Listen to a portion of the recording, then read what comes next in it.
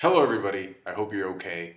Sorry if this is kind of coming at you sort of like a day later, but it's because the official release dropped today, so I kind of want to keep myself consistent. We actually got confirmation during the week that it was in fact chapter 986 that made the editor cry, and to be quite honest with you, I don't even know what to say about that. I mean, if you cry, you cry, right? I think he's allowed to express his emotions, so that's all good. That being said, if you ever need to learn how to overhype something, make sure you give that editor a call. Although, he probably won't answer you because he'll be too busy crying. This week's color spread has a bunch of bulldogs in it that represent the admirals. You can tell because of their color scheme. Yellow is Kizaru, blue is Aokiji, red is Akainu, purple is Fujitora, and of course the fact that the animals are bulldogs, bulldog, green bull, it's a reference to the final admiral. So again, I would not be surprised if some of the Marines get involved in Wano. Now each of the guys is wearing something that is a reference to something else in the story. So for example, Sanji is wearing these swirly noodle patterns on his shirt, and he's also using his hands to hold a pistol, which is interesting because we know that Sanji does not use his hands when he fights. The only time we've seen him use his hands to fight was when he was fighting Wanzi. And so of course we know that Wanzi was the noodle man, right? And so those noodles kind of go along with Sanji's shirt here. He also has a 3 on his shirt, and you can also see the number 66. Like you have like 2 6s there as well. And so those are all references to Germa. Brook appears to have an ink pattern on his shirt, but also the stripes on his shirt are basically the pattern of the keys of a piano. So I thought that was interesting. Usopp has like a yak on his shirt with horns, and so we know that the numbers all have horns on their head. And so those are the characters that Usopp will be fighting as predicted by one of his lies. Another interesting thing about Usopp here is that his slingshot is not his regular Kabuto, because post-time skip, Usopp's slingshot is black and it can expand. The one he has in this color spread is actually his Sogeking weapon, or the weapon that he used, for the first time when he appeared as Sogeking. So I'm interested in why it was that Oda decided to draw Usopp with his Sogeking slingshot. Robin has her hands on Frankie's sideburns, or his face, like she's petting his face. So that's another point for Robin.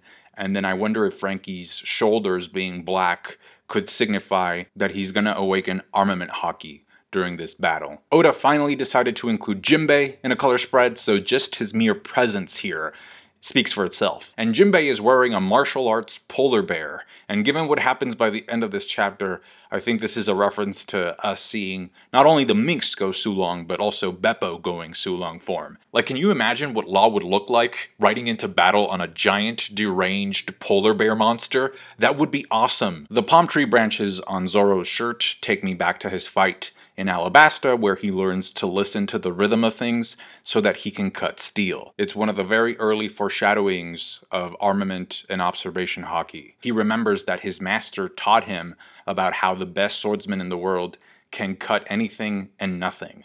So before he defeats Mr. One, he slashes at a palm tree branch and he doesn't cut it. And then later on in Wano, Hyogoro reveals that that's actually the secret principle behind being able to use Ryuo. And then of course we have Luffy holding a pipe, which is a reference to his brothers, Ace and Sabo. To this day, Sabo still uses his to fight, and then Luffy is also wearing a shirt with fruits, representing the Gomu Gomu no Mi. And I think these fruits could also mean that Luffy's Devil Fruit Awakening is coming, so hopefully we get to see that soon in his battle against Kaido. I can't read what Chopper's shirt says because it's in Japanese, so I can't figure out what that's a reference to, but it does look like Nami is whispering a very exciting secret to Chopper. Chopper's face is lighting up. Like, I gotta be honest, the first page of this chapter, in my opinion, was pretty much a waste of a page because it's essentially just the gray flashback panels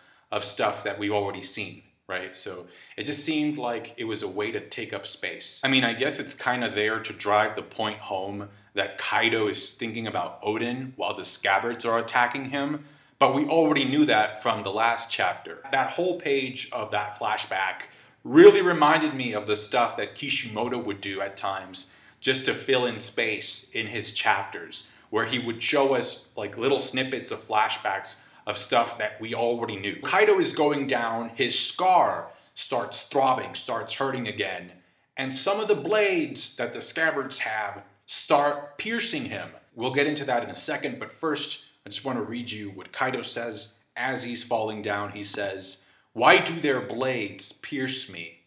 Do they use his Ryuo too?" So it looks like Kaido is essentially confirming that at least some of them, maybe not all of them, but at least some of the Scabbards know how to use Ryuo. Now, before the Flame Wars start, I want to make sure that I take my time to explain what Ryuo actually is and why is it possible that, at least some of the Scabbards could know how to use Ryuo.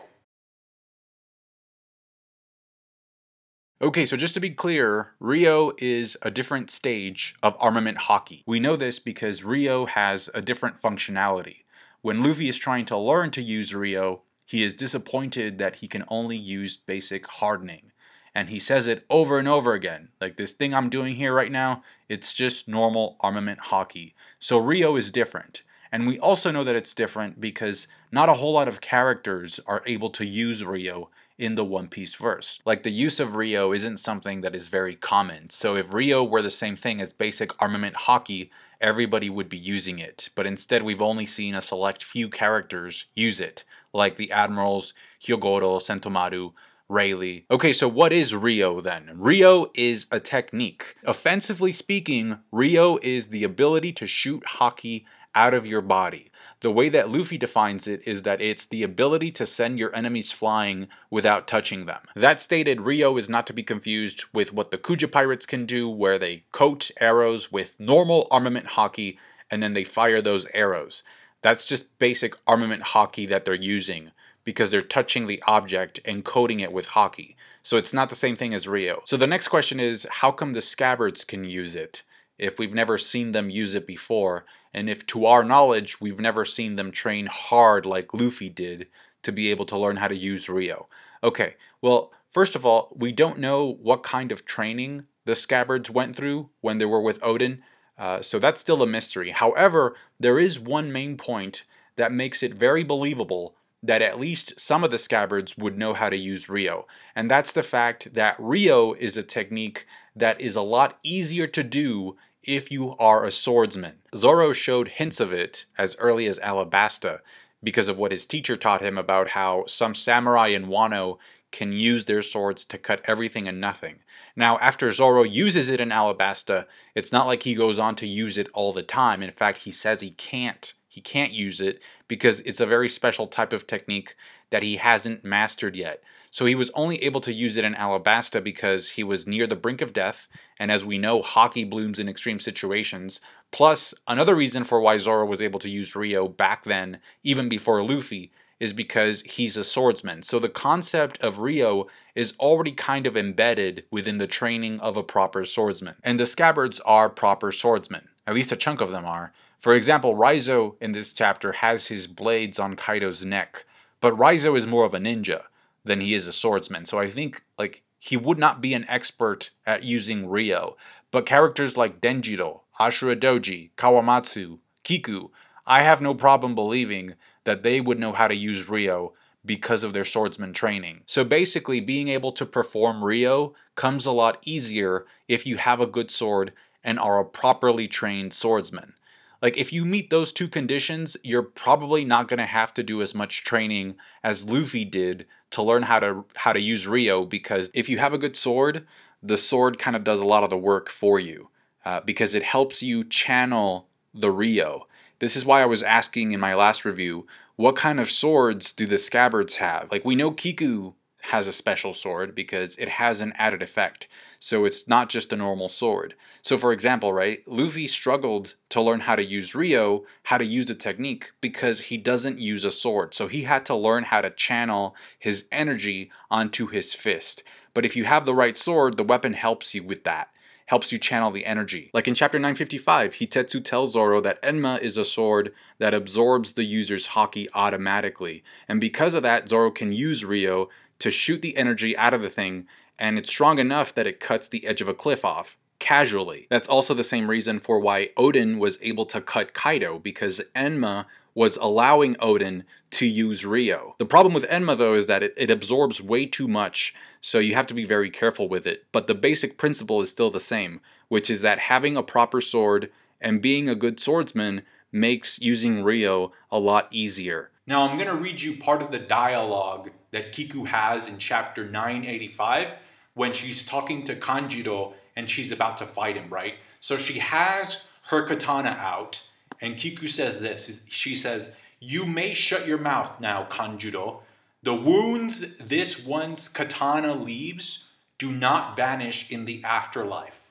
Like snow that remains into spring, they will continue to torment your soul for eternity." And in this chapter, a wound that Kaido received from Oden with Ryuo actually hurts him. So if you make the connections with what's been established before, it's not too crazy to suggest that at least some of the Scabbards would have some knowledge about how to use Ryuo. So we get this large, elongated beam of Ryuo hitting the ground, creating a crater, very reminiscent of the panel where we first got introduced to Kaido, where he falls down from the sky. And then some of the beast pirates are like, oh, we gotta interfere. But Hyogoro and some of the allied forces block their way. Yamato notices that those were in fact Oden's Scabbards, so she's running and she tells Luffy, "Hurry, Luffy, we gotta go finish off that giant cow gorilla." Angry Hinata comes out of nowhere swinging at Yamato with a mace, spiky club, and she says, "You're gonna pay for what you did, Yamato. What was up with that?" "Today is finally the day where I become Batman." So it looks like Yamato and Ulti are gonna be fighting this arc, and in terms of like fresh, newly introduced characters who are quirky, I could not have picked a better pair. Nami and Carrots use their electric-based attacks to easily escape Big Mom's homies, which to me gets me to think that they could have escaped whenever. They could have freed themselves whenever they wanted, but they were waiting for Shinobu to escape safely so that she can save Momonosuke. So I think that was part of Nami's plan. I think they were just acting as distractions or a diversion for the homies so that Shinobu could get away safely. Ma shows up all of a sudden to confront Luffy, and something that I find very interesting is that if you notice, Oda has been very careful about not putting Luffy in front of both Yonko at the same time. So in this case, he's in front of Big Mom, but Kaido's somewhere else dealing with the Scabbards, right? So that's a little bit of plot convenience kicking in there. Like trying to keep Luffy safe, trying to prevent him from standing in front of the two Yonko and challenging them at the same time, because if that were to happen, like Luffy would be KO'd. That's a fact. So yeah, he's been very careful about, you know, keeping that distance. I like how when Kaido is surrounded by the Scabbards, he kind of takes us through the story in a way, kind of goes back to follow that narrative thread. It all started in Punk Hazard, and then you went to Dressrosa, then you went to Zoe. It's kind of like he's breaking the fourth wall a bit and talking directly to the reader, like saying, I know how long it's taken you to get to this point. And then Kaido says something that I thought was super interesting when he's talking to the samurai about the fact that they joined forces with pirates. This is what Kaido says. I think it's going to be a nudge to his backstory. So Kaido says this to Kinemon. He says, "But pirates will betray you. When they know you'll lose, they will abandon you and sail away." That line has to be a reference to Rox D. Xebec. If you remember, back during the God's Valley incident, back when Kaido was an apprentice under Rox, Roger and Garp teamed up to fight against Xebec, and they actually won. They beat him. So I'm pretty sure that Kaido is referencing the fact that his captain, his Sancho, Rox abandoned his crew when Roger and Garp showed up, all right? That has to be, what other thing could he be talking about in that panel? Pirates betray you. When it looks like they will lose, they will sail away and abandon you. Does that mean that Rox escaped God's Valley? Does that mean that he's still alive? Because I remember when Sengoku was talking about Rox, it was very vague. I read a lot of translations about what Sengoku was saying, And for the most part, the idea was that he said something like, you know, Rocks is not of this world anymore, or he's no longer around anymore. But it didn't make it seem, that the dialogue didn't make it seem as if he was gone forever. I said this in my Rocks video. Why would Oda spend almost an entire chapter hyping up Rocks? You know, it's the chapter when we get the bounties of the Yonko and of Roger. He spent almost half a chapter hyping up this character. For what? It's very strange. If he's never going to reintroduce Rocks into the story, if we're never going to see Rocks again, why spend so much time having Sengoku hyping this character up? It's very strange. Very strange. And so this panel, this very small panel of Kaido mentioning that, is my favorite part of this week's chapter. I also really like Kinemon's response to Kaido. It's like he's having his like, Luffy will be the one to become king of the pirates moment that we've seen some of the Straw Hats have, right? So he's responding like, Luffy is not like that, you know, you're crazy. And then he says, even if every last one of us dies, he will remain. Which to me, that sounds a little bit like something Pedro would say. Like, it almost makes me feel like Kinemon is saying that he would gladly sacrifice himself for Luffy. Now, if you look at the panel where Big Mom asks Luffy, Straw Hat, what are you doing here? Why did you come to Wano? If you look at that panel at the top, you see the cross where Momonosuke is supposed to be. And then on either side of the X, you see King on one side and then you see Queen on the other. So I'm kind of curious, like, why is it that they're just standing around there? I mean, because Queen has a minor role in this chapter, you know, giving orders and such. But King is pretty much absent throughout the entire thing. So, you know, they just seem to be standing around there in that panel. Apparently, like the rest of us, Luffy still believes that Orochi is still alive because he mentions his name as well as Kaido and Big Mom during his declaration of war. So I wonder if he doesn't know what Kaido did to Orochi or if he just doesn't believe that he's dead. And I think that since Luffy is yelling directly at Big Mom in that panel, I think what we're gonna see is sort of like a rematch thing of the scene that happened in Udon. If you remember, like, Luffy was barely kind of getting used to using Ryuo. He was learning how to use Ryuo, and at one point he wanted to deflect a Big Mom swing, right, that was coming at him, but he failed, and Big Mom sent him flying, crashing into a wall. So I think what Oda's going to do here is that he's going to sort of like showcase Luffy's improvement since then, and we're going to see kind of like a repetition of that. But I think Luffy will be a little bit more successful this time. I don't want to be mean, but I gotta say, it's kind of funny how Luffy's saying, this is an all-out war against Kaido, Big Mom, and Orochi. And then the moment Kaido flies away with the Scabbards, right? Luffy's like, don't worry, I'll catch up with you later. So it is kind of the plot convenience there kicking in. And that's okay, you know? Because that's the only way that Kaido goes down. You know, if other characters deal some damage first, and then Luffy comes in along with the rest of the supernova and take him down that way. Otherwise, it's just not believable that Kaido would fall. So yeah, I just love that moment. It was very funny. And just like in the previous chapter, Oda gives us this triple supernova panel. He actually shows them in the same order as he did in the last chapter as well, with Zoro first, only this time there are some allied forces behind him. Then we get Kid, and he's with Killer, and we see a Yakuza boss behind them as well. And then we get Law, who apparently has allied himself with Hawkins now. So Hawkins is there as well. I think most of us expect the supernovas to form some kind of temporary alliance with each other to take Kaido down, kind of like what happened in Stampede. The last time we saw Hawkins was in chapter 954. Law had actually defeated him.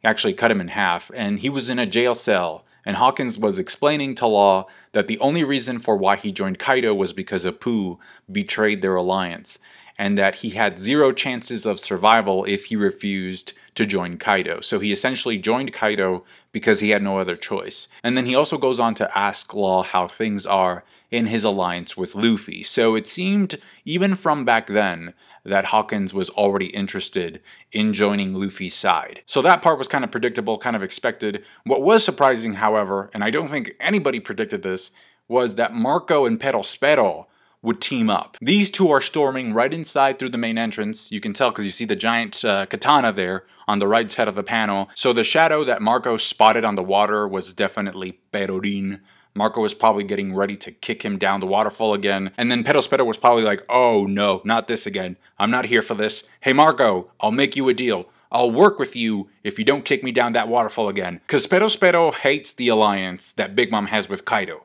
He doesn't trust it at all. And so I think he's there for moms. And ultimately, aside from fighting with Carrot, I think another reason for why Pedospedo is there is so that he can provide Big Mom with a way to escape the island. I think Nami is going to reclaim Zeus by the end of the arc.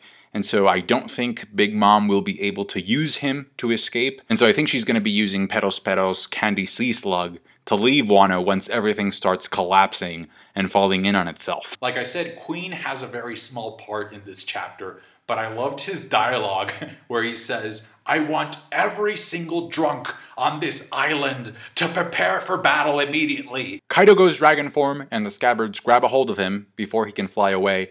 And something interesting that Kaido does is that he essentially crashes through the roof of the skull, right? So he's essentially opening up a hole on the top of the skull. And so because of that opening, I think what's going to happen is that that's going to let the moonlight shine through to the lower level. So characters like Carrot, who were left behind, who are on the same floor as Nami and Luffy, like she'll be able to transform because of that giant hole that Kaido made. Because remember, in order for Minks to go Sulong, they need to be able to see the moon. On that note, I also really liked how Oda planned it to have the Minks forming ranks outside, waiting silently there.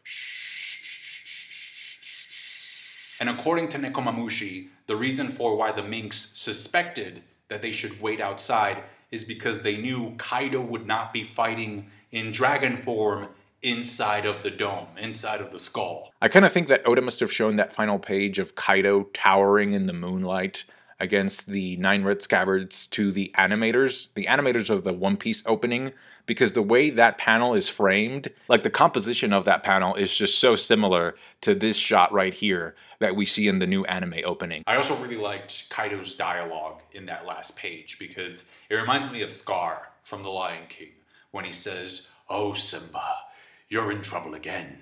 Only this time, Daddy Oden isn't here to save you." I loved the official translation for throwing in this pun with Nekomamushi's dialogue. He says, "The snow is light, like flower petals.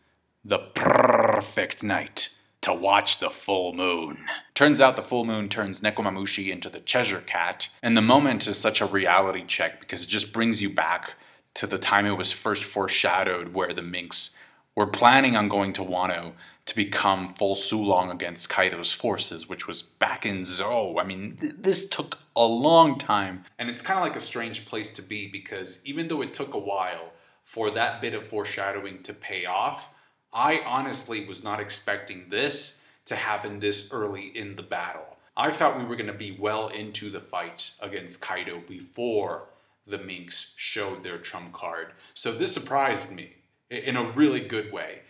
Well, in a good way, but also it's kind of frightening because it's like, man, like Oda's pacing, like he's doing this quick, like he's doing this a lot faster than I thought he would. Last chapter I said that I didn't think that Nekomamushi and Inuarashi could die because we had not seen their Sulong forms yet. And then this chapter came out. So we're going to be seeing a whole bunch of Mink Sulong transformations next time. Thus far in the story, we've only seen 2. We've seen Carrot's transformation, and then the anime, I think, did a pretty good job at showcasing Peckham's Sulong form. They all start glowing white for whatever reason, and then the Minks can use Electro, so get ready for those electrical discharges on Kaido next time. Now, from what we know about Inuarashi and Nekomamushi feat-wise, right, back in Zou, Nekomamushi was able to flip a mammoth in his base form. Right, just straight up went up to Jack, flipped him by the trunk. So I can't wait to see what Neko can do in his Sulong form. And then Inuarashi blocked an attack from Jack's trunk with one arm. Now, that being said, it's important to remember the facts. It's important to be fair. The fight against Jack lasted for 5 days, all right? And Nekomamushi and Inuarashi would take turns during those 5 days. Inuarashi's group would fight Jack for 12 hours, and then they would go away. to be replaced with Nekomamushi and his group, who would fight Jack for the remaining 12 hours of the day. During the 5th day, it seems like the Minks are getting a little bit of the upper hand. It seems possible like they might bring home the win, but unfortunately Jack decides to say screw this, and he uses Caesar Clown's gas to poison the Minks. And so he wins that way. So because of what I just said, plus the fact that Luffy is nowhere near Kaido at the moment, not just Luffy, but none of the supernovas are around where Kaido is. And because of what I said with Jack and Zoe, I don't think, even with Sulong form, I sincerely, actually, no, I'm pretty sure that it's not going to be enough for Kaido, like to take down Kaido. It's definitely not going to be enough. I'm worried that the Minks and the Samurai are going to be used as hype tools to hype Kaido up even more. That doesn't mean that I think that the Minks and the Samurai won't deal some damage to Kaido. I mean, they already have in this chapter. So I think they will do that a little bit more. But for the most part, I think Kaido is going to have a lot of fun. When Luffy fought Kaido, he was drunk. And by the end of this chapter, look at what Kaido says. He says, "I think I've sobered up now." Oh no. No wonder Luffy told Kinemon, "Yeah, you guys go first." The wounds that the Scabbards gave Kaido were just enough to sober him up. I'm expecting death. I'm expecting one-shots from Kaido. This is where the mess begins, folks. Thank you so much for watching. Like the video if you did. Subscribe to my channel if you haven't done so already. Let me know what you thought about the chapter and about the points that I made in this video. Overall, I thought this chapter was really good. Really, really exciting chapter. Nice cliffhanger. It's just, I think we're going to be getting these types of crazy chapters a lot more often from here on out. Thanks again. Take care of yourselves. Catch you later. Bye.